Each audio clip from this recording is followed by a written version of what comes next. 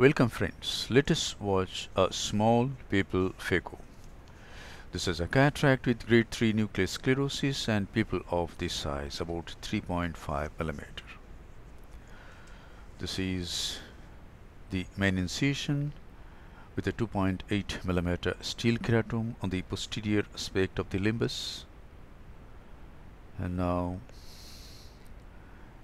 this is a side port on the right side of the main incision, about 3 clock hours away.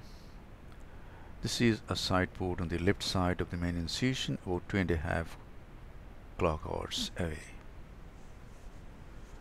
An air bubble is injected into the anterior chamber.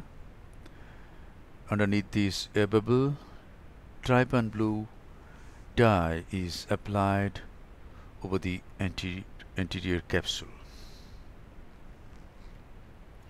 This is a bit of adrenaline to see if the pupil dilates well with adrenaline or not. No, in this case the pupil didn't dilate much, but there was little bit of dilatation because of adrenaline,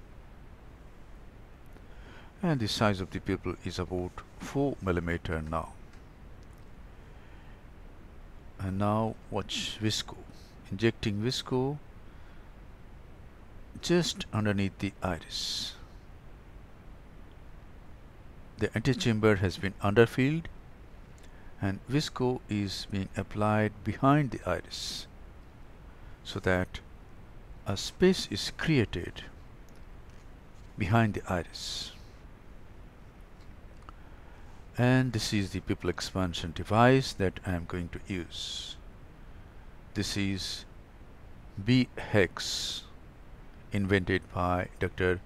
Suven Bhattacharjee of Kolkata, India. The leading flange has been tucked. This is the flange on the left side at around 1 o'clock. It has been tucked. And now the flange at 10 o'clock is to be tucked. I hold the middle tab, pull the flange. In this case, I am using a blunt chopper to retract the iris, and yes, I could gently place the flange behind the iris. So the flanges has been tucked properly. Size of the pupil is about 5.5 millimeter now, and I'm going to do a capsulorhexis. A capsular tag has been erased by tearing off the anterior capsule at the center with the tip of the utrata forceps. Now the capsular tag is guided all around and the rhexis is completed.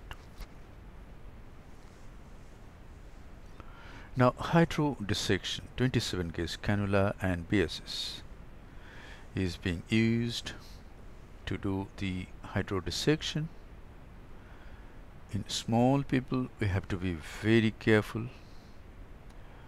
There should not be any fluid build-up, so a small amount of fluid is injected and it is injected slowly. The nucleus is tapped and the nucleus rotates nicely. Some more visco, and now is the time to introduce the Phaco probe. The machine being used is Ocular Cataract 3.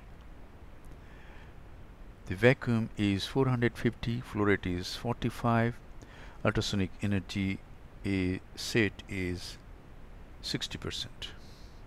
Some superficial cortical lens matter is removed first, and then the handpiece is turned,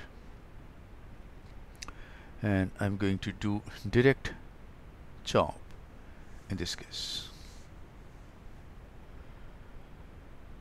So bury the tip into the substance of the nucleus, hold the nucleus very firmly, and then chop the nucleus. And now rotate the nucleus 90 degree, hold it on heminucleus is held with high vacuum and it is chopped. The other heminucleus is then chopped. So we have got 4 large fragments. Each fragment is tilted. It is chopped again into 2 pieces and then emulsified. Tilted, held, divided into 2 pieces. Each nuclear piece is then emulsified.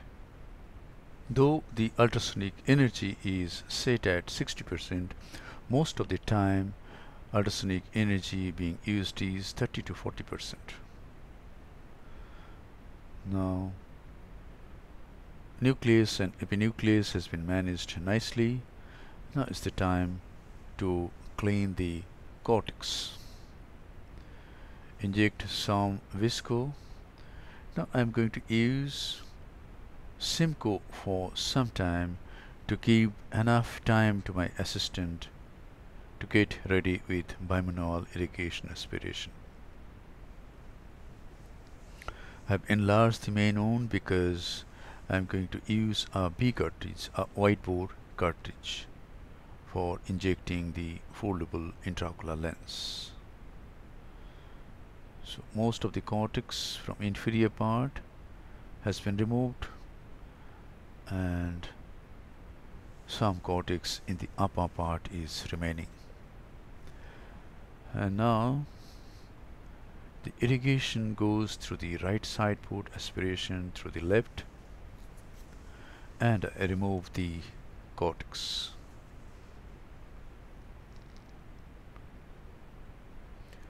Vacuum is 300, flow rate is 30, and cortical cleanup is done. This is hydro polish.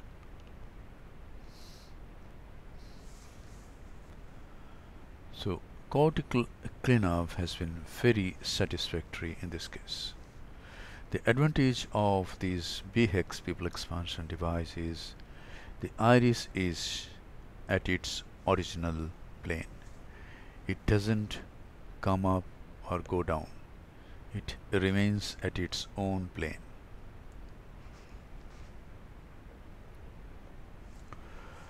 Now the antechamber has been filled up with visco, and here goes a single piece monofocal aspheric intraocular lens. Leading haptic goes into the capsular bag and the trailing haptic also goes into the capsular bag. The hook is being used to dial the lens.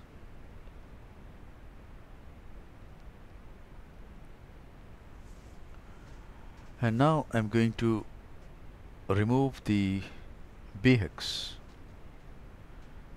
Hold any flange which is above the iris, pull it centrally, then again go towards the angle. All the flanges will get untucked and then just pull it out.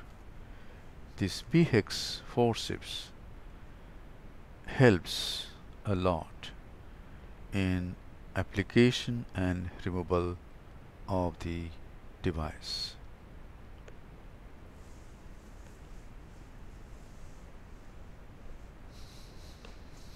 Now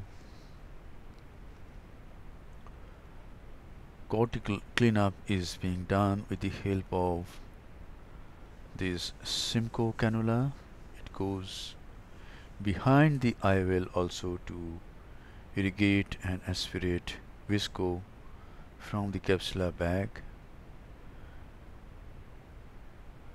I use Simcoe for some time and then I use the bimanual irrigation aspiration. Bimanual irrigation aspiration works very nicely when there is less visco in the anterior chamber.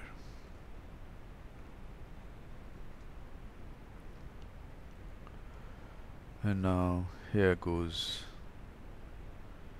the irrigating cannula through the main wound. Irrigation of the anterior chamber is done, and then it goes behind the IOL. Irrigation of the capsular bag is done. Again it comes in front. Then irrigation and aspiration is done using the side ports. In this way, a lot of time is spent in cleaning the visco.